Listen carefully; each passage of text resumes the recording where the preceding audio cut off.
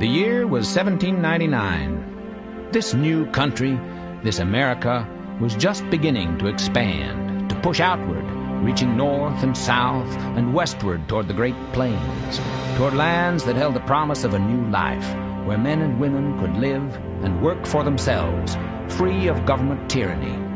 Westward, across the great river, lay the hills and valleys and woodlands of a part of this new country that would become known as Missouri. It was here in this wilderness that a great American began the last part of his legendary life. It was here, to the Femme Osage country, that Daniel Boone moved with his family at the turn of the 19th century. Nathan Boone, son of Daniel. I recollect that trip with Father and the rest of our family.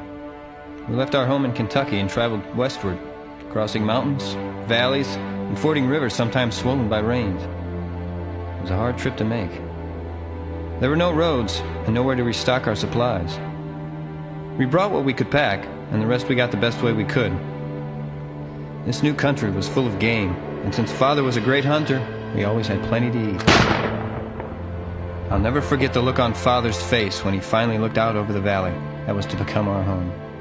By the time Daniel Boone reached the Osage Valley, he was already a legend, a fearless trailblazer, trusted scout, expert woodsman, loyal friend, and noble foe. Daniel Boone was the living spirit of this new nation.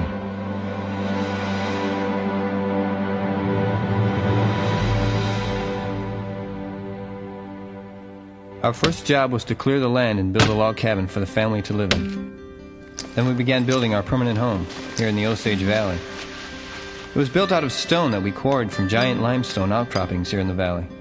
The stones had to be cut, shaped, and fitted by hand. Although Father was 69 years old when we began building, he hand-carved all the woodwork for the mantles over the fireplaces that were used for heat and cooking. We built gun ports into the walls because at the time there was occasional trouble with the Indians, and if trouble started, the house would be our fort against attack. We started building the home in 1803, and it took us 7 years to finish. But we knew that when we were finished, the house would stand for a long time. Daniel Boone's first love was the solitary beauty of the wilderness. He was a born hunter. As a young man, he became an expert. He learned the habits of the game he hunted and grew to know the land just as well. It was said that he never forgot a place that he had hunted or traveled over. Hunting was good here in Missouri. In fact, Father said it reminded him of his younger days hunting in Kentucky before that land was settled. Hunting seemed to lift Father's spirits and actually improve his health. He often told me about the long hunts he had been on. They were dangerous and would take up to several months, usually in the fall and winter seasons. When I was about 13, he taught me how to hunt. On one of our first trips, we had a close call. We were camped by a river.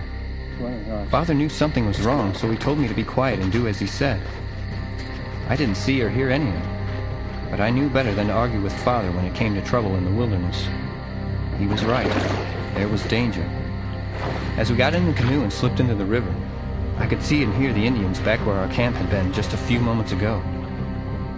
It was at that time I first began to understand what my father had faced in his many years on the hunt. The never-ending danger of Indian attack. Daniel Boone understood the Indians and their way of life. He respected them as expert hunters and as fierce warriors. Although Daniel later participated in many conflicts with the Indians, his first major experience with them was during the French and Indian War of 1775, near the Monongahela River.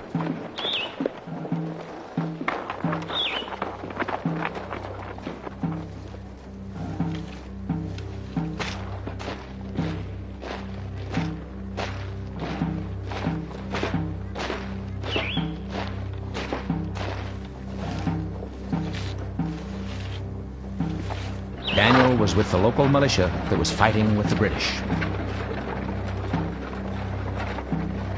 Daniel had warned the British there were French nearby, but the general ignored his advice and took his troops into the woods as if on parade. Daniel knew the danger, but he was helpless to prevent what lay ahead.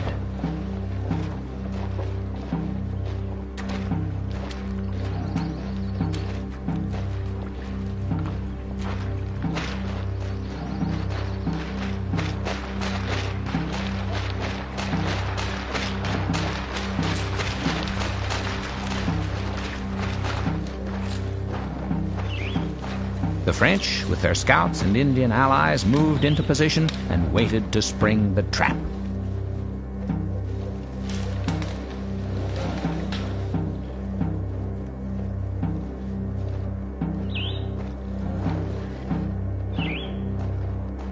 Daniel was acting as wagon master and was not near the front body of troops when they walked into the ambush. The Indian scouts knew of Daniel's warning and that the British general had ignored his advice.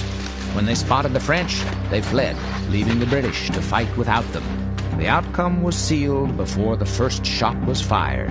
All that was left to do was the dying.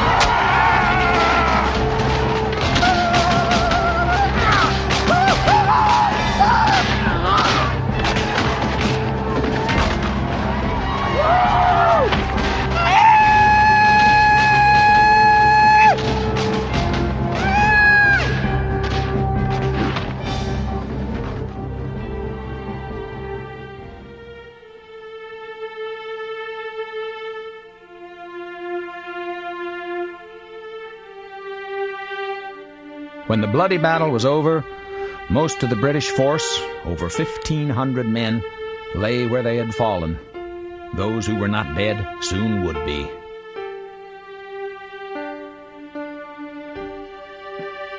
Daniel was one of the lucky ones. Although dazed, he managed to escape from the trap. As he left the battlefield, he encountered one of the French Indian scouts on a high gorge. The Indian raised his knife and boasted that he would kill one more of the enemy. Daniel later said it was one of the very few Indians he was certain he had killed, and he said he regretted every one. Daniel was not a warrior by nature, and he was certainly no Indian hater. But the inevitable cost of life in the wilderness, with its battles against the Indians and the French, was high. In the year of 1773, Daniel lost his oldest son in an Indian attack in Kentucky. And in 82, he lost another son near the Blue Lick Mountains. He also lost a brother to the Indians. It was the way of life in the frontier wilderness.